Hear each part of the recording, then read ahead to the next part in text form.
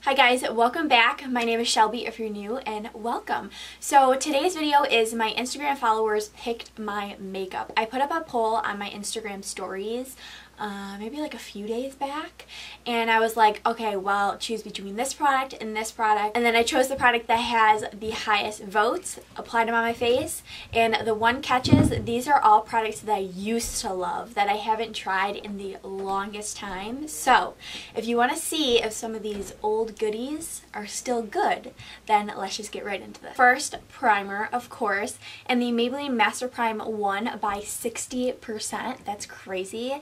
And this is just a blurring and smoothing primer. I actually like the consistency of this. It's more of like a lotion type of primer, not so much like of a silicone feel to it. I don't know, I think it does a pretty good job. It's definitely not my favorite like drugstore primer, but I think it does something. I feel like it doesn't really smooth out my skin as much as I would like it to, but I mean, it's pretty good for like, what, $10? So I included the CoverGirl Outlast Stay Fabulous 3-in-1 and then the Maybelline Super Stay Better Skin. And the Better Skin won by 63%. But the thing is, the shades that I have in that foundation are so dark. I tried to find lighter shades in store so I could include it in this video, but they don't sell it anymore. The places that I looked at Target and Ulta, couldn't find anywhere. I think they replaced it with this. I might be wrong, but this is the Maybelline Super Stay Full Coverage Foundation. So I think I'm gonna just do this one. This is in the shade 112 Natural Ivory. Hopefully this one matches me right now because I got a little tan going on, even though it doesn't look like it. It's a really good drugstore foundation. If you're looking for one that's really lightweight and stays on your skin for the whole day, I would definitely check this one out. Just blending this out with a Real Techniques sponge.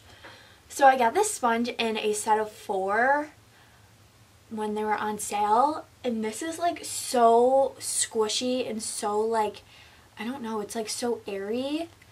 I don't know if I like it or not. I feel like it's definitely different than like just their original like one packaged one.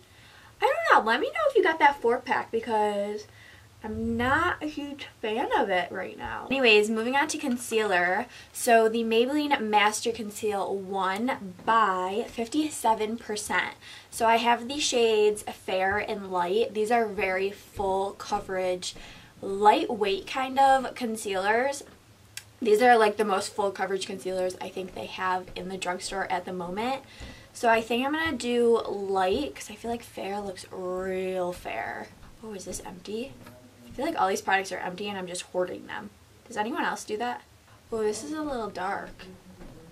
Okay, maybe I'll do just like a few dots of this and then mix Fair in with it. I hate this packaging, I'm going to be honest. Look at the difference in those colors.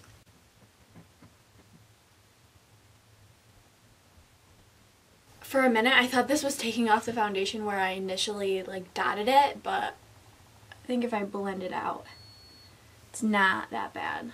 And then moving on to powder, I gave you guys a choice between the Coty Airspun or the Maybelline Fit Me Loose Finishing Powder, and Airspun won by 54%. I haven't used this in forever. I don't even know if I still like it. The whole thing is literally full. Oh, I forgot about the smell of this. I hate the smell of this. It's actually a bomb powder.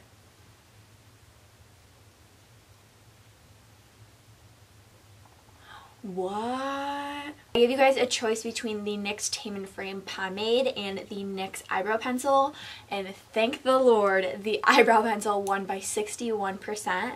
So this is in the shade Ash Brown.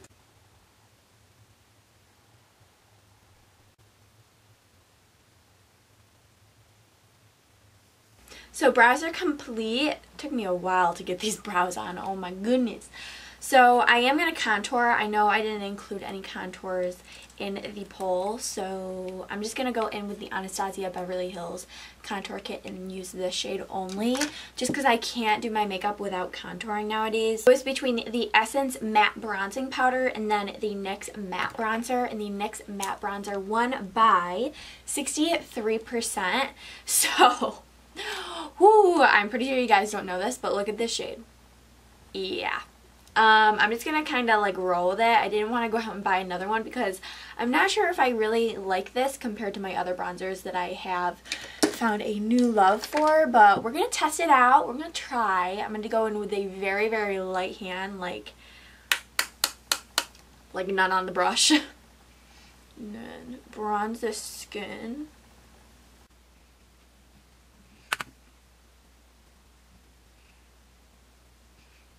I think it looks really good, actually. I'm really surprised. I was a little bit scared about this one, but I think we're looking good. So now moving on to blush. It was between the Wet n Wild blush and the Essence Satin Touch, and the Wet n Wild won by 61%. This is in the shade Mellow Wine. It's just a gorgeous nude. It has no shimmer in it. My type of blush.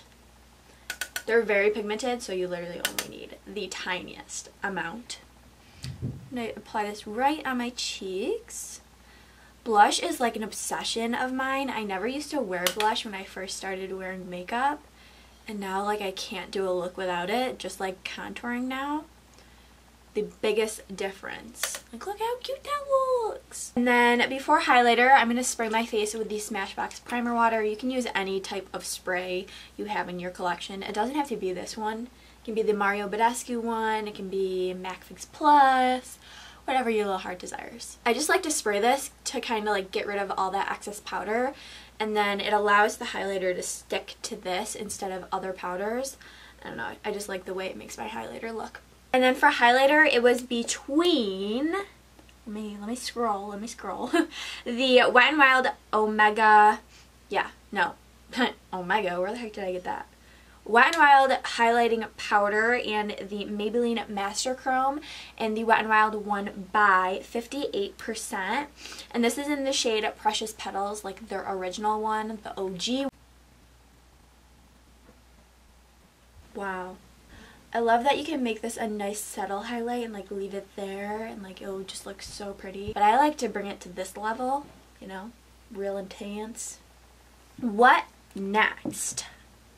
Mascara. I'm gonna curl my lashes before I go in with mascara, just to make them look a little bit better. And it was between the Maybelline Big Shot and the L'Oreal Lash Paradise, and the Lash Paradise won by 68%. And then for lips, while we're chilling here, it was between the Wet n Wild Liquid Catsuit and the Maybelline Vivid Matte, and the Maybelline Vivid Matte won by 58%. And this is in the shade 5 Nude Thrill.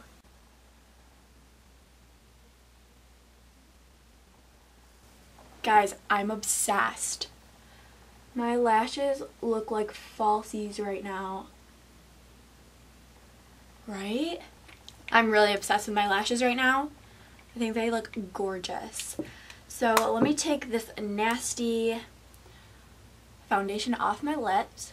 And then I'm going to go in with a lip liner, just because this applicator is not very precise at all. Like, look at that. Not precise at all. So I'm going to use the NYX Lip Liner in the shade Natural to just line my lips. Let's go in with this Vivid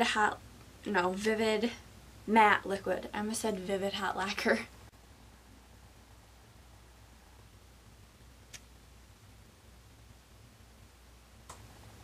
This lipstick is extremely comfortable. I think it's a really pretty color, and I kind of like it. Kind of digging it. I just noticed I forgot to turn on my lights. Sad moment. But thank you to everyone that participated in the poll on my Instagram. If you don't follow me on there, definitely follow me. I've been posting a lot more on my Instagram stories than my Snapchat story.